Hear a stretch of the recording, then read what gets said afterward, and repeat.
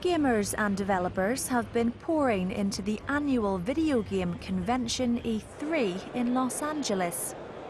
Microsoft used the show to launch its latest Xbox One, announcing the console will be in the shops by November at a price of $499 US.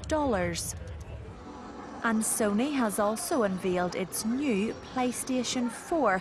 Its release date hasn't been confirmed, but will be $100 cheaper than its Xbox rival. Gamers finally got to try out both consoles on Tuesday with mixed reactions. The PS4 looks like it could be really good, and the Xbox also looks like it could be really good, even though the Xbox is getting a bit of criticism with their opening thing, but I don't think it looks bad at all. I think I'm going to wait till they come out and just try them both and see which one I like better. I think the Xbox tried to play the Steve Jobs Apple dice and they lost, so we'll see how that goes for them.